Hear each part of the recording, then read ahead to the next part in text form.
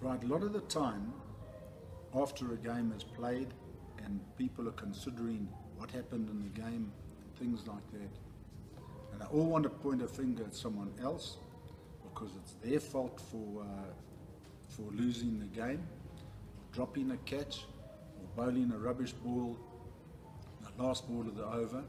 Forget about it. Have a look at your performance and see if you could have done better.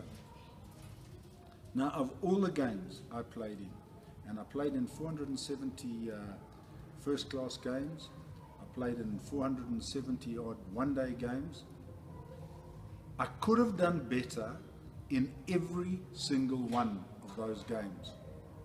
And that's why I'm saying to you, don't point fingers anywhere else. Have a look at your performance, blame yourself for maybe you could have got that extra run, or you could have fielded better and saved a 4, or when you were bowling you could have bowled a little bit better in terms of what you were doing, because when it comes to actually winning or losing, if a team blames one another for it, they're not going to be a winning team.